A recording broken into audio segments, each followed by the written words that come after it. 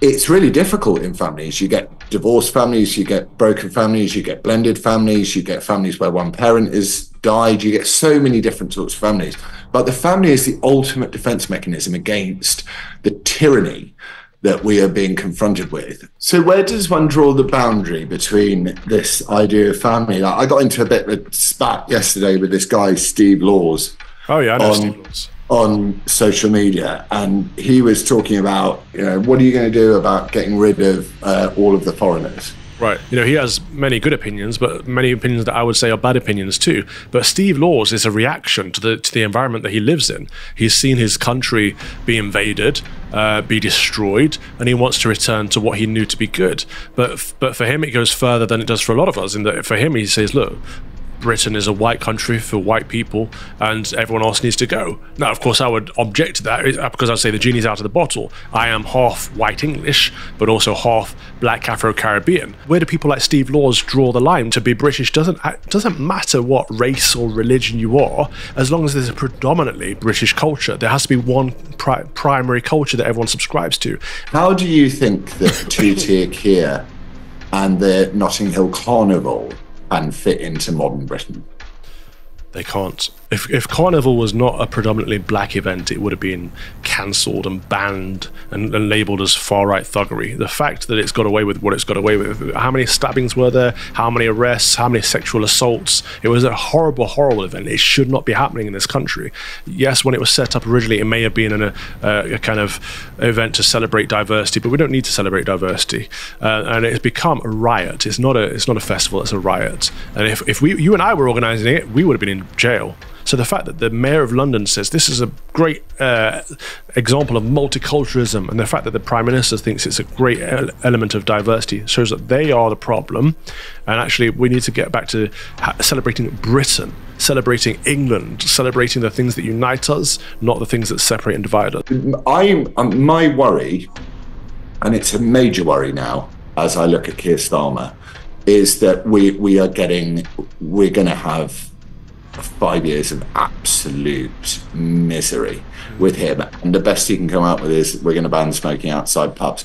But if you look at his statement when he went on TV, he said it's a preventable cause of death. Well, yes, so is abortion. 250,000 babies die every year from abortion. It's the biggest killer we have in the United Kingdom. Are you going to ban that too? Of course he's not. It's just political. He's stretching his power. He's stretching his muscles. Like an opinion on whether he's an extrovert or an introvert. He couldn't say his favourite poem. Couldn't say what books he'd read. Like, he has no emotion, no personality. He's just a communist automaton. Is if you do not have faith and you do not believe, you are very open to this, as Gadzak calls it, suicidal empathy of the left, who are terrified of dying. Yeah. And they're terrified of dying so much that they want zero everything, zero death. We've been through this before. And I think that we now have an obligation to go to seriously think about what it is that we're going to be able, via our network, to offer people as an alternative, because I can't see Keir Starmer's regime coming to an end by democratic means. I just don't.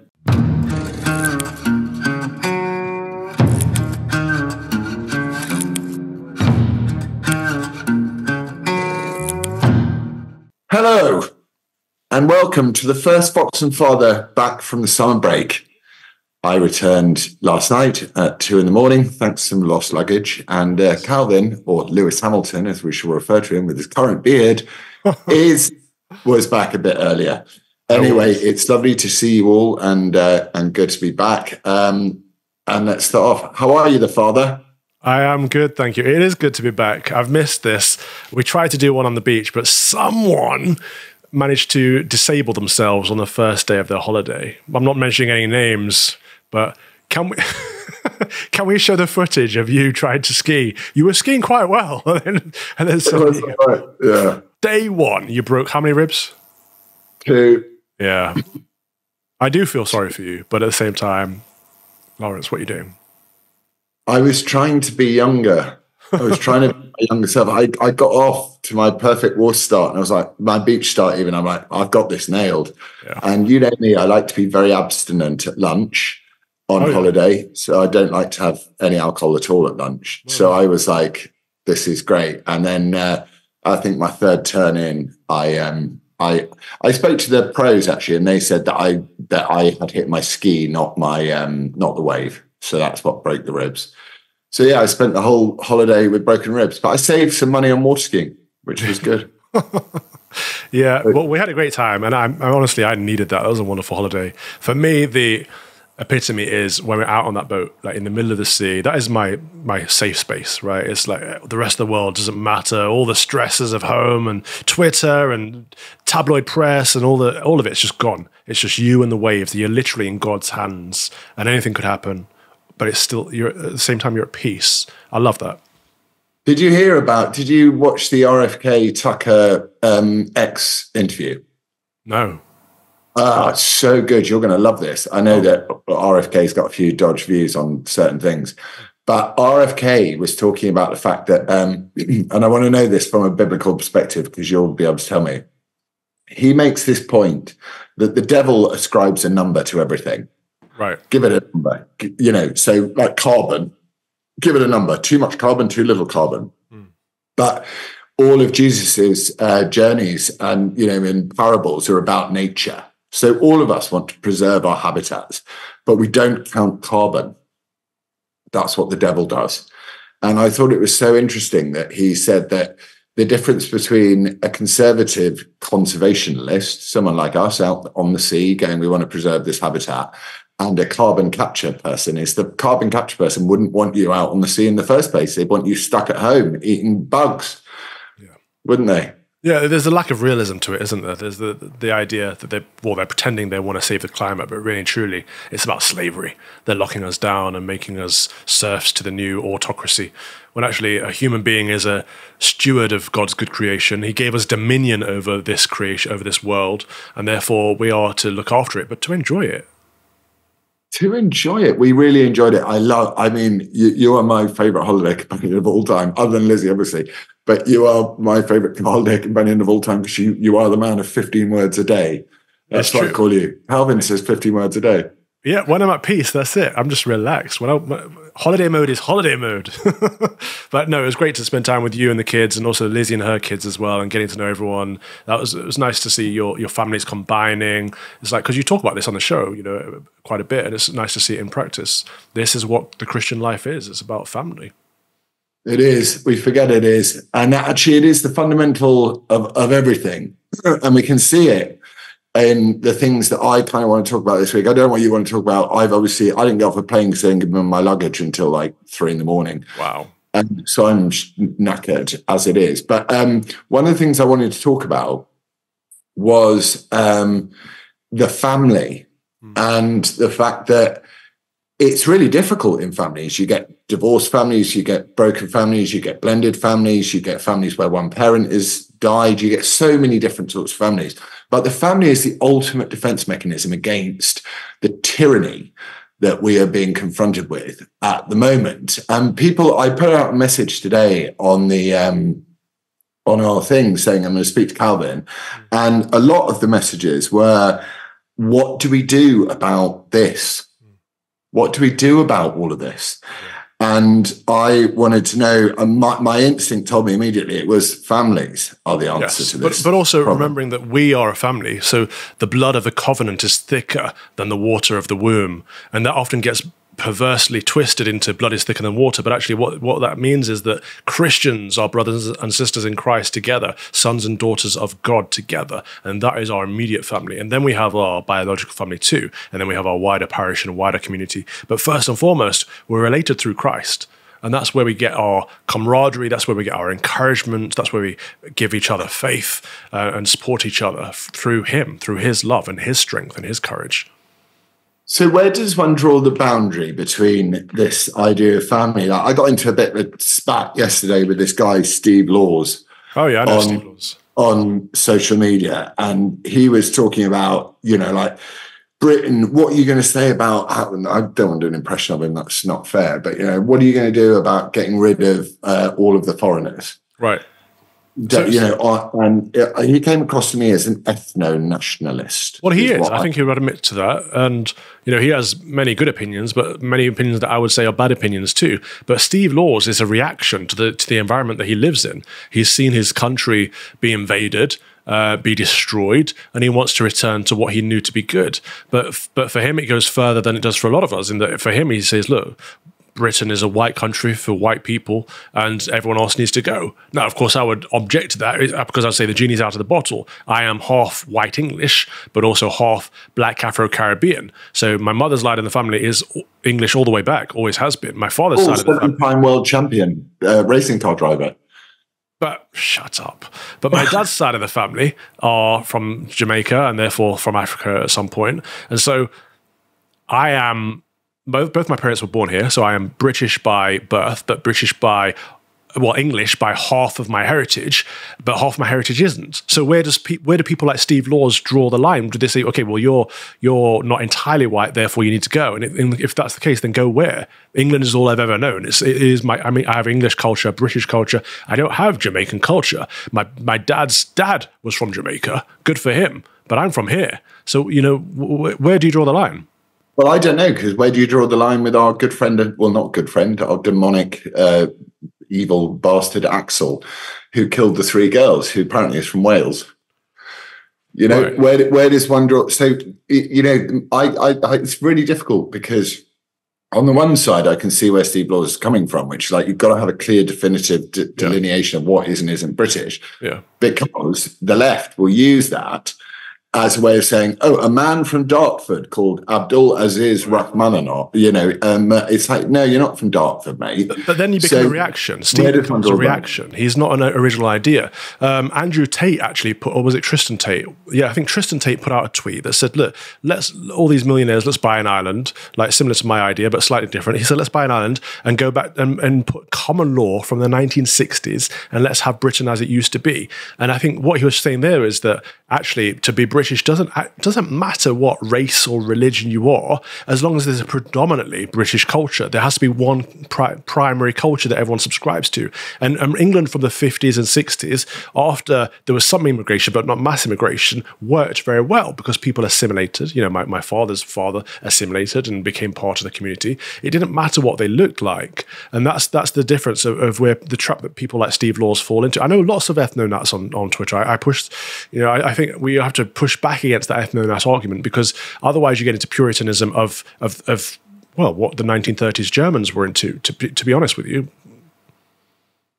What about so Emma Rock, who is my Twitter fave, and follow her, anyone who's watching this, she's amazing. She's lovely. Talking to her on the phone this morning, because I find myself, as always, checking in with people that are open and public about their general despair about this stuff. Was talking about the island, and she calls it GB2. And I really love it. And do you know what? I think if we just took the American Constitution and put it on GB2, and we were all walking around with revolvers, it would just be fantastic. Is this my island she was talking about? Well, I don't know whether it's your island, but this is how I want to make island. This island. Anyway, because we haven't really talked about the island, the Torsa Island, the one where the crazy Mohammedan tried to buy it, he got rejected, and so I set up a crowdfund. If we manage to successfully buy this, only £1.5 million, so everyone donate £5 each, and we'll have it. If we manage to buy it, we'll have a safe haven, a Christian retreat where. How big is it? Sorry. It is about 270 square, was it meters or cube? The measurements are all way crazy. Anyway, it's on givesendgo.com/Torsa. So it's quite big, and there's only there's a handful of buildings on there. One of them is a place that people can stay in straight away, like a guest house. But there's room to build a chapel, there's room to build a monastery, there's room to expand it and actually create something there. I don't know if we'd be allowed to walk around with revolvers because it would still be under probably Scottish law. But there's the scope there to do something. GB2. We start an entirely new country. All right, let's get Emma Rock involved. Let's do it. I think it's good. I'm ready to start an entirely new country. The answer is the Benedict option. We've talked about this loads of times. Like when you moved out of London to actual England, we talked about this. Like we have to build Christian communities again. We have to live amongst Christians. We have to kind of be separate to the world, but just close enough that the world can see there's a better alternative. And that's what we have to create that, because it doesn't exist. What do you make of, while we're on the topic of, the fact that the England that we know doesn't exist? Yeah. I mean, 5 years ago, 3 years ago, the Notting Hill Carnival would have been an entirely acceptable thing to take place in Great Britain. But following Keir Starmer's takedown of these rioters and these protests and all that sort of stuff, how do you think that two-tier Keir and the Notting Hill Carnival can fit into modern Britain? They can't.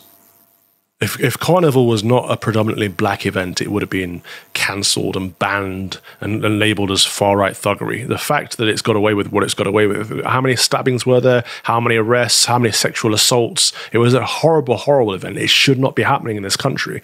Yes, when it was set up originally, it may have been a kind of event to celebrate diversity, but we don't need to celebrate diversity. And it's become a riot. It's not a festival, it's a riot. And if you and I were organising it, we would have been in jail. So the fact that the Mayor of London says this is a great example of multiculturalism, and the fact that the Prime Minister thinks it's a great element of diversity, shows that they are the problem. And actually, we need to get back to celebrating Britain, celebrating England, celebrating the things that unite us, not the things that separate and divide us. And Notting Hill Carnival is a predominantly Afro-Caribbean event in a predominantly white British country. So again, I can see why the reactions come from people like SL who say, "Well, get rid of the blacks. Then we just need to be pure white." Like I don't think we can go that far. I don't think that logic makes sense. But at the same time, we have to say, look, our culture is not thrusting up against police officers. Our culture is not gyrating publicly when children are walking by. Our culture isn't that grabby sexual perversion of the Afro-Caribbean culture that we see in Notting Hill Carnival. Our culture is not stabbing people that we dislike and gang violence. And our culture is none of the peeing on other people's doorsteps. So we have to say that's not okay, that's inappropriate, get it out. But then we draw the line there. Is that specific to Afro-Caribbean culture, or is this an example of about where diversity is the main problem with diversity, which is that by saying that diversity is wonderful, and therefore you're essentially saying that you have to take diversity down to the lowest common denominator, right? Which is pedos. You have to include them too, which, we've had many chats on that. Is it like you're kind of obligated through your commitment to diversity to celebrate the lowest common denominator and the most degenerate behavior that you can celebrate? So is diversity really just Satanism, just the worship of the most degenerate act that one can fulfill, which I don't think is actually unique in particular to Afro-Caribbean culture necessarily. I think it's particular to the basis of all of our human natures. It's the Jordan Peterson thing of going, don't imagine yourself as Oscar Schindler, imagine yourself as the concentration camp guard. Yeah. Is diversity a religion, which is in celebration of depravity and evil? And is the Notting Hill Carnival a celebration of that? Yeah, absolutely. I called out the two-tier element of Carnival and how it would have been, castigated if you and I did it versus how it was celebrated because it was a predominantly black culture that did it. But the fact there that they're celebrating diversity as an idol is, absolutely a form of, it's demonic, it's Satanism. It's celebrating the things that divide us, and it's celebrating the lowest common denominator. It's celebrating degeneracy and public indecency, all the things that we used to say are bad. And people who responded to my tweet were like, well, they're just having fun. Why are you being such a... Like, yeah, they are having fun, but they're having fun in an inappropriate way. We're not against fun. Fun is great. But you don't want people being sexually lewd in front of children, and you don't want violence in the streets. Surely we can all agree on that. Having standards is a good thing. Well, I don't think you can have standards in diversity. I think diversity means that you, as I said before, alluded to, is like you can't have standards in diversity, because diversity means you have to include, because it's got the inclusion word in it, doesn't it? You have to include everyone, which means including degenerate, vile paedophiles and various things like that, and twerking. That sort of police officer being twerked up against. You just imagine someone from Southport,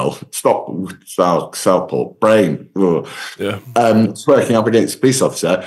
They would have been in jail in 30 seconds. Of course they would. So my worry, and it's a major worry now, as I look at Keir Starmer, is that we're going to have 5 years of absolute misery with him. And the best he can come out with is we're going to ban smoking outside pubs.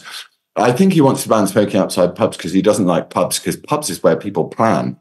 Absolutely. Pubs is where people talk. They're like churches.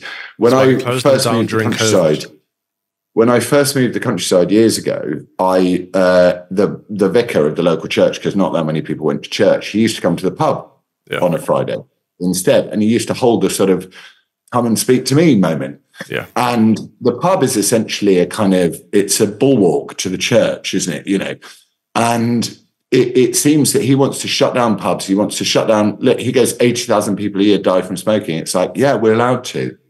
We're allowed to do it. Make it illegal, but don't stop us from meeting in places where we're going to ban, like COVID, like you said, you know. What do you think about that wanker? I think it's insane totalitarianism. This idea that, this thing is bad for you, therefore we're gonna ban it entirely. Are they going to also ban sugar? Are they also going to ban alcohol? Are we going to have prohibition again? Of course we're not. It's stupid. But if you look at his statement when he went on TV, he said it's a preventable cause of death. Well, yes, so is abortion. 250,000 babies die every year from abortion. It's the biggest killer we have in the United Kingdom. Are you going to ban that too? Of course he's not. It's just political. He's stretching his power. He's stretching his muscles in his number 10 office, thinking, how can I control the narrative? And you're right, that pubs are one place that we have a say. We have freedom of assembly. It's one of the reasons they closed down the pub straight away in COVID. I remember standing outside a pub with you and Martin Daubney when we first heard we're going to have some kind of martial law, some kind of shutdown of public assembly. It was like something from a horror movie, because we couldn't ever imagine something like that happening in a so-called liberal democracy. And we've reached a point now where it's actually normalized. And I think we need to get back to common sense and say, well, if someone wants to smoke, let them smoke. We all know what it does. But if people want to enjoy it with moderation, good for them. I want to enjoy a nice cigar in a pub. I want that smoky atmosphere. I want to be able to just sit around with my mates and have a laugh, have a pint and a cigar, and just be like British people used to be. Why is everything dictated to us by the state? They're not in charge. They're not our parents. It's beyond a joke. The Conservatives were just as bad as Labour, though, because they were the ones who brought in the law that said people who are 15 now, by the time they're 18, they won't even be allowed to buy tobacco products. So they'll never in their lifetime be legally allowed to smoke. They're not allowed to make that choice for themselves. It makes me want to get my kids into smoking. It makes me want to take up smoking. I don't smoke cigarettes, as you know. It makes me want to start as a rebel. In fact, I want to go and stand in a pub and smoke and see what they do. It's ridiculous. The number of black cabs I've got into go, because they know that I smoke these little rollies, which I love. And the number of black cabs I got into of an evening, you've turned around and gone, you can have a smoke in the back of this, Loz, I don't mind, mate. It always comes back to the rule that they should vote ahead of us. None of us should be allowed to vote except them. He claimed it was because that the NHS is overburdened, but I looked into this. So in the last year, we've made, from taxes on tobacco, £8.8 billion. And the cost on the NHS of tobacco-related illness is £2.4 billion. So it's actually a net positive for people to smoke. We make more money off it. So that argument doesn't hold up. Neither does the argument of it's a preventable death, because there are certainly more preventable deaths, such as kidney disease and diabetes. But again, they're not going to ban sugar, are they? So it's all a nonsense. It's all a power play on his part. Yeah, no, exactly. Now do diabetes. Now do obesity. It's what it is it's moral purity. And what I hate about and I really genuinely hate Keir Starmer. Like I disliked him strongly before, but I now hate the guy because what he wants to impose, and it's really solidified in this removal of Thatcher's portrait from Downing Street. Because if you're a coward. It's like, when I first got divorced, I didn't like going back to where I used to live. Yeah. Because I felt like I didn't own it. I didn't have any control over it. It was not. And I'm sure lots of people have felt like that. There are places where there are bad memories from. Yeah. Now I'm fine. And I go through there and it's like, oh, good. I'm glad I don't live here. But for Keir Starmer, what he's doing is he's taking that picture of Margaret Thatcher down because he knows that she's everything that he's never, ever going to be. It's just sad because all the prime ministers have their portraits up. It's not a sign of liking their politics or not. It's a sign that they served their country. And so in his short-sightedness, he's not seeing that one day someone might turn around and remove his portrait and remove evidence of him serving his country, which is what he is doing. I don't agree with how he's doing it, but he is the prime minister, so he should have his portrait up in number 10, just as Margaret Thatcher should. But of course, this is a problem with us on the right. We protect everyone's rights, including the crazy lefties. They don't do the same when they're in power. No, they don't fight fair. They really don't fight fair. And, as we can see, while we were on holiday, and I know you encountered this conversation as well, the great thing about Skiathos is that it's full of people from Hull and it's full of people, middle-class people from Hammersmith in London. Yeah, yeah. And you meet a lot of Londoners who go like, oh, Kamala Harris sounds just wonderful as a person. She seems just delightful. She's a woman. She's black. It's so good. And I just turn around and go, have you heard the moron speak? Yeah, it's not. Have you heard what actually comes out of her mouth? I think Kamala putting aside what she looks like and what gender she is, have you heard what she says? She's thick as two short blanks. Yeah, she's not. Yeah. I heard the same thing about Keir, though. Someone said to me, oh, isn't Keir handling the situation really well? I was like, oh, okay. So not everyone's awake. This is serious. Some people think he's doing a good job. That's quite worrying. He's the most tyrannous politician we've had in a long, long time. He has no compassion, no emotion. Carl Benjamin just did a segment on Load Seasons about this, which I think you'd enjoy. He runs through what does Keir Starmer actually believe. He was interviewed. He couldn't give an opinion on whether he's an extrovert or an introvert. He couldn't say his favourite poem. He couldn't say what books he'd read. He has no emotion, no personality. He's just a communist automaton. Yeah, he's a dead leftist. That's what he is. And that's where I think I've come to now.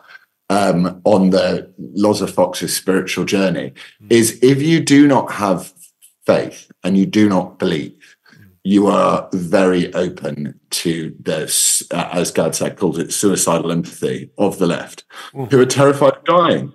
Yeah. And they're terrified of dying so much that they want zero everything, zero death. We've been through this before. And I think that we now have an obligation to go to seriously think about what it is that we're going to be able, via our network, to offer people as an alternative. Because I can't see Keir Starmer's regime coming to an end by democratic means. I just don't. I think it's going to be a mass uprising of people who just either go on a general strike, or, they just go, hang on a minute, you just paid off all the doctors, even though you agreed to the pay rise. You paid off the entire public sector, of which we all, us who are not employed by the public sector, we pay your pensions, the pension pot, which is going to explode in this country and no one wants to talk about it. The public sector doesn't work at all, and we have to pay for it. It's going to take the private sector to turn around and go, I'm going on strike. Sorry, mate, you're not getting a latte. You're not getting a latte this morning. I can't see it happening. I don't think this generation has it in them. I can't see a general strike. I can't see civil unrest to the extreme in this country. I think most people are still sitting back and letting it all happen, letting themselves be run over by this commie. I hope I'm wrong. I hope people do wake up and stand up, but I'm not seeing it. No. Well, so in this quiet, very polite culture that you talk about, I think what there is and what we're going to do, we've got a meeting ourselves later, don't we, with our band of undesirables, our sort of pack of cards for the government's want to throw in jail list. We've got a meeting later about that. And I think in the politeness of Great Britain and the politeness of all the people here, and the fact that we're not those to stand up and take arms like the French would and build guillotines, we need quiet demonstrations of resistance. And I almost think it's got to be like the Hong Kongans had a umbrella, others had different coloured flags. I think we need a little badge. Yeah. I think we need our badge, and we need to keep the United Kingdom message moving forward. And I think we need to put 1 million people on the streets of London. That's what I think we need to do. What do you think? I agree. We need to continue the uniting the kingdom movement. I agree the badges are a nice idea. Even, I mean, if we manage to get 1 million people on the street, that'd be fantastic. But even then, I don't see it having much of an impact. When the last time the Labour government were in power, Tony Blair saw 1 million people on the street for the Million Man March against the illegal war. He still went ahead anyway. These commies don't care. The far left don't care. They'll just continue with their agenda. I don't know how we can stop them. And I suppose all we can do is get ready for the next election. Get ready for 5 years' time, if and when hopefully an election is called, that we can have an answer to the problem. But who are we voting for? Well, I'll vote for myself. You're going to vote for yourself. You're standing, aren't you? Yeah. I'll stand for UKIP. I'll stand. Yeah, good. And if you're standing, great, you'll get people as well. And together we can all rally the troops. But the Conservatives are not the answer. Labour's the problem. Well, I mean, they're both a problem. So we have to build a movement by the next election. At this point, I think we need to talk about gold. Oh, yeah? What about it? Gold bullion. Yeah? We need to invest. Gold bullion partners. Go on. Gold is actually at an all-time high. What's it called? It's called the forever hedge. That's what they call gold. I don't know whether currency is going to exist tomorrow. I look at the facial recognition stuff going on in town, the fact that Essex Police is saying they're using facial recognition technology. I don't know what currency we're going to use when the whole thing turns into a CBDC.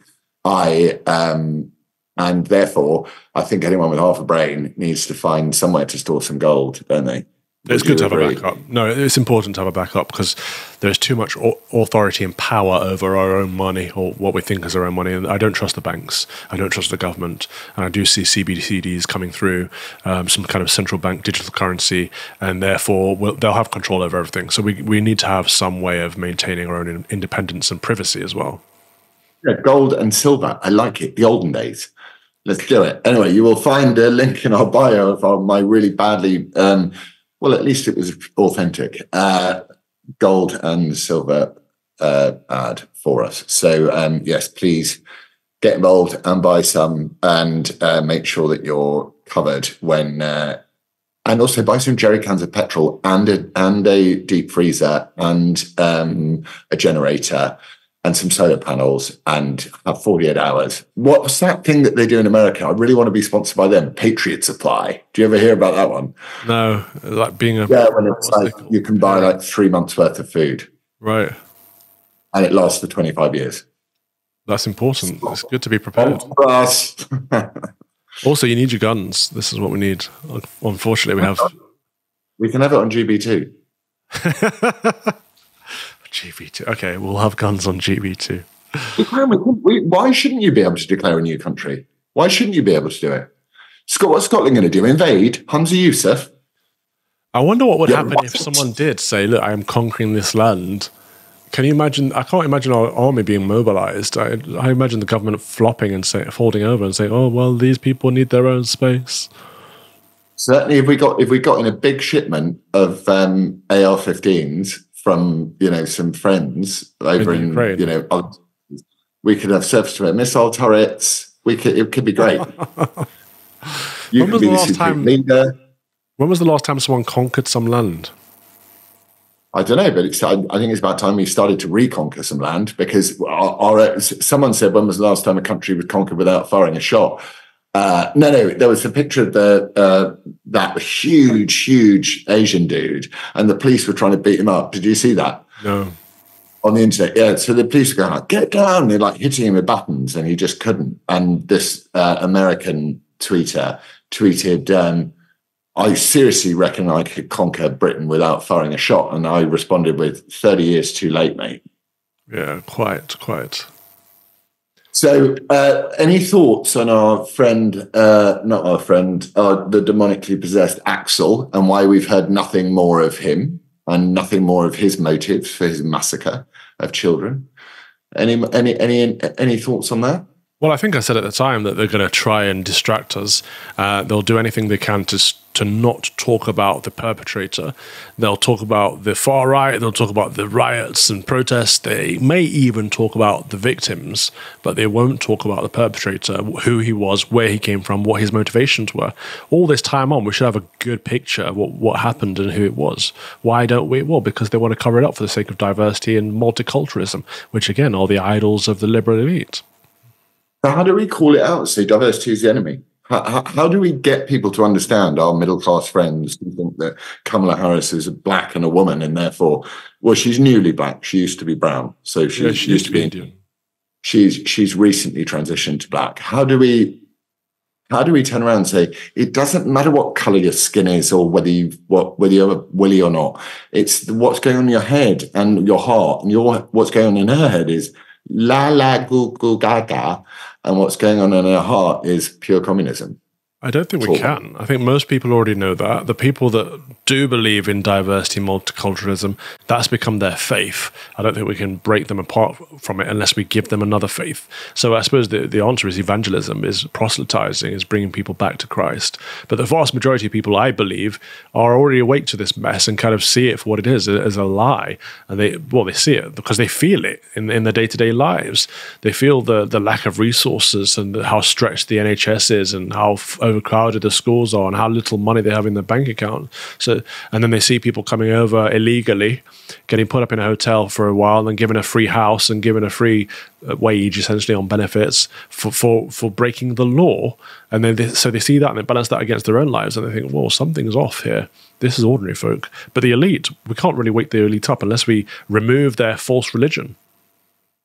But I'm talking about, you talk about false religion, but there are actually real religions, of which, your new one has taken a bit of a battering recently, as Pope Chill Out McChill Out, the woke Pope, has said, it's a moral imperative to take in migrants. A man that lives behind 50 feet walls in the Vatican City. What do you reckon about the woke Pope, Calv? I love that. It's fantastic, isn't it? Those walls were literally built to prevent the Mohammedans from invading the Vatican. And he sits there behind those walls and lectures the rest of us that we must take in migrants, otherwise it's a grave sin. Where does it say that in the Bible? It doesn't say anything about that. It says that in Deuteronomy it says the opposite, doesn't it?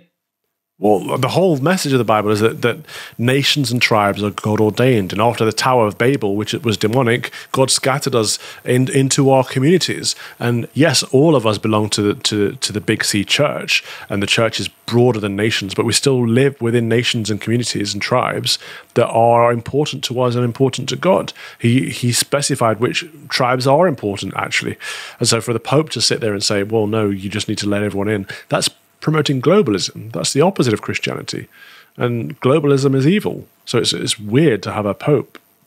Do you think he thinks that globalism is the development of Christianity? That globalism is like the next moral, the sort of moral supersession of Christianity, that ultimately, in a world where no one's actually going to believe in Jesus Christ, that actually what we should all believe in is globalism instead, in order to keep his own job and his own walls up and his own Vatican City and Justin Welby's own silly little Church of England. Do you think that's what they've decided? They just kind of hedged their bets? There is an element of that. There is worshipping the institution of the church over recognizing the importance of the universal church. So kind of making an idol out of the Roman Catholic Church, or whether it's the Church of England, and wanting to hold on to the power and worldly authority that they've maintained for so long. But they're forgetting that we are the church. All of us, we make up the church. Everyone that's baptized in Christ is part of his body. So they don't actually have that much authority, because all authority comes from Christ. So yeah, there's an element of that, of politicization of the church. But what can you do when you've got commies in charge in both churches? So what would you like to see from our meeting later on? I want to set date for the next Uniting the Kingdom event, which I think will be fantastic. We'll see more than 100,000 people at the next one, but it will have a different vibe because people have been persecuted for being so-called far right and just expressing opinions in public. So that'll be interesting to see what happens. It'd be nice to have more of the festival stuff, so more music, more poetry, more, just people enjoying themselves in a wholesome family way. It's going to be important to kind of figure out a way of self-policing again, because as the event gets bigger, that's going to get harder. And all that the mainstream media and all the politicians are waiting for is just one instant in order to close the whole thing down and arrest us all, despite what happened at Notting Hill Carnival in comparison. But yeah, just keeping the momentum going and keep building on what we've done in the past and make it even bigger and even better and even more wholesome and even more Christ-centered. Let's get celebrating the Christian values, the British values, and unite the kingdom. Do you think it will put people off to make it explicitly Christian? I don't really care. I think it has to be. Love you. I knew you'd say that. It's like, I don't really care, Loz, to be honest. It's like, Well, it has to be. You have to pick a value set, right? And either you pick the liberal value set, you pick the Mohammedan value set, or you pick the Christian value set. This country so far has always picked the Christian value set up until recently, and now it's straddling the other two.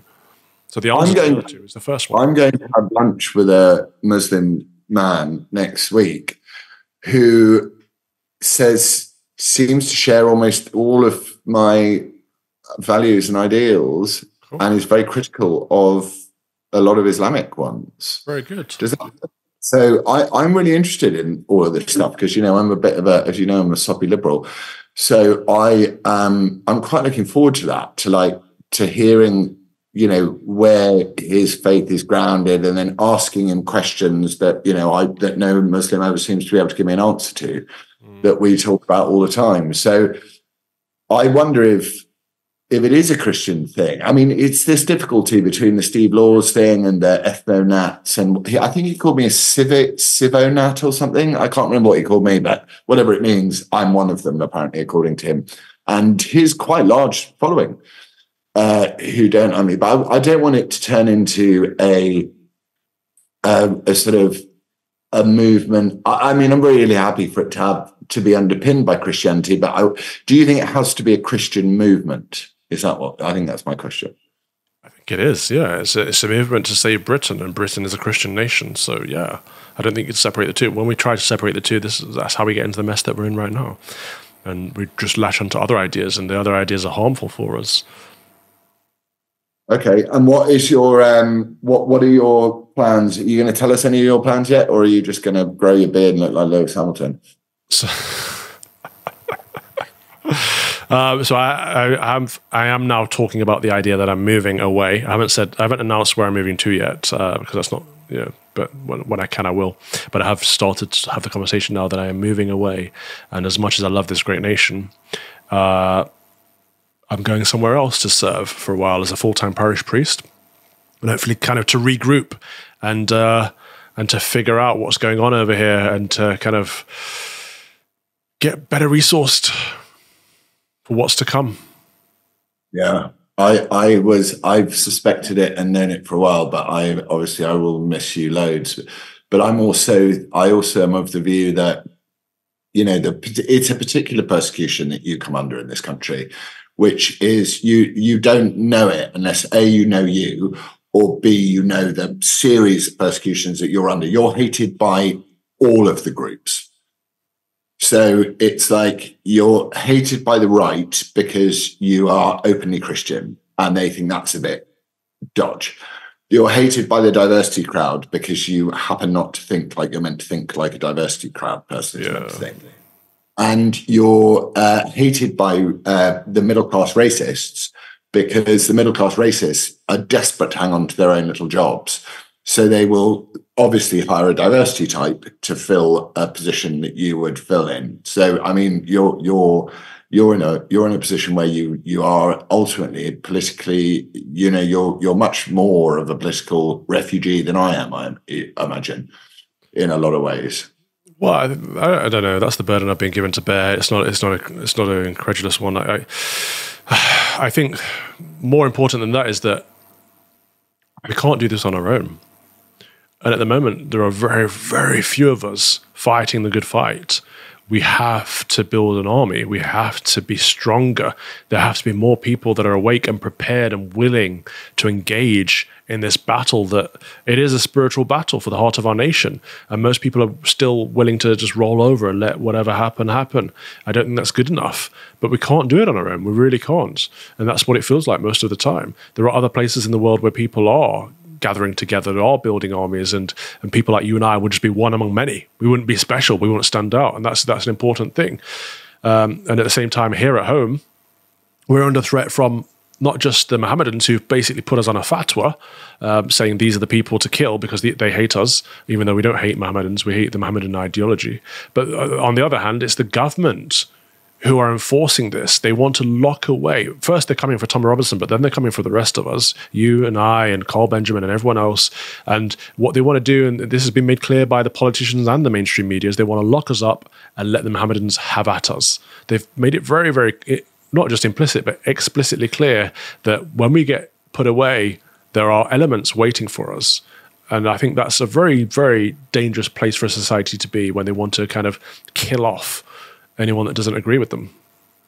Yeah, I agree. I think it couldn't be bleaker when it comes to that. But and also I know that you're going to succeed hugely in your new place. But we have to do Fox and Fathers. We'll have to do them remotely. We need to get back onto the cigars. Sorry, I've just been, because I got back late last night. I'm too exhausted. But we'll get back onto the cigars for them. We need to do a couple in the studio before we leave as well.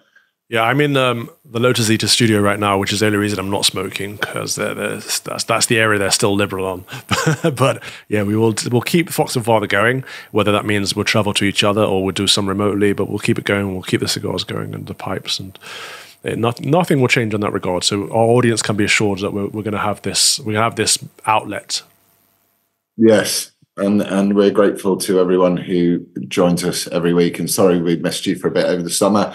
But it's my fault for being crap at water skiing, and it's Calvin's fault for looking like Lewis Hamilton. So what can I say? I haven't got cane rows, at least. This is the laugh he does. That's his I don't like Lawrence laugh. Well, what can I say? That one. That's the laugh. Right. Any final words, please, Father? I don't think I have any final words, other than I just want to make it clear that I'm not running away, not abandoning this nation. I love this nation. I love England. I love Britain. My heart is here, and I want it to succeed. But it takes more, and we need more. And so part of our objective for the next 5 years until the next general election is to wake more people up, get ready, and create a mass movement, create momentum, create a block vote of Christians, of Brits, of Englishmen who are willing to get rid of the commies and the Uni Party, get rid of Labour and the Conservatives, and vote new to make an actual change in this country, to restore it to its former glory, to make Britain great again. That's exactly right, and where you're right is the fact that it's not just a British movement; it's a global movement. It's civilization against uncivilization. It's Enlightenment versus Enlightenment. I know you don't like the Enlightenment that much, so I won't go into you on that. Enlightenment was a bad thing. All right. What about you? What are your plans? My plans are to have a nap, because I'm so tired. Literally, like yesterday was hell. Yeah. Still waiting for my luggage back. These things happen. My plan is to settle back in to the house, and I will have a team meeting beginning next week, and we're going to look at the legal case against what the government are doing on free speech again. You know, it always boiled down to free speech, and it always will. I'm constantly frustrated by the fact that we are persona non grata with those that seek political legitimacy, and also those that are actually working for the other side, pretending to work for our side, which the ones that I really hate. We're going to a wedding this weekend as well, aren't we?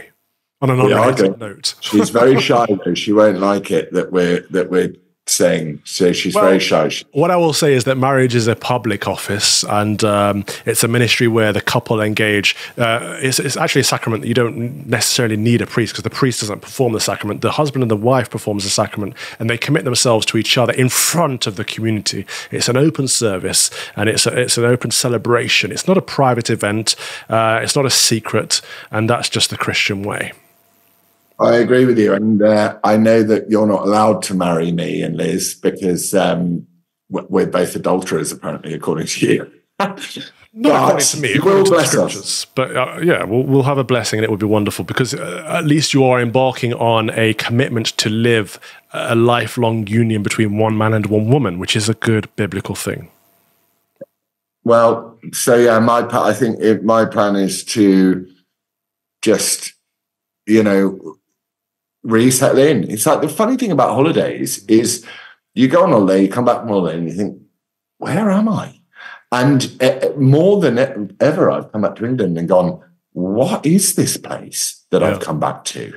So I'm going to sort of get my bearings again, reset my little gyroscopes in my head, and then I will. Then I'll come out punching in the new term. But I have a very serious dislike of Keir Starmer, a really serious dislike of what he is and what he does, and I don't like bullies, and he's a bully. Well, I'm going to go and run and get the train so I can meet you in the meeting with the undesirables later this evening. But good to see you, and thank you all for coming back on and tuning back in. And sorry, I've missed you guys. I know you've missed us as well. Thank you for tweeting us and reminding us and sticking with us. God bless you all. God bless. Love you, bro. You too, brother.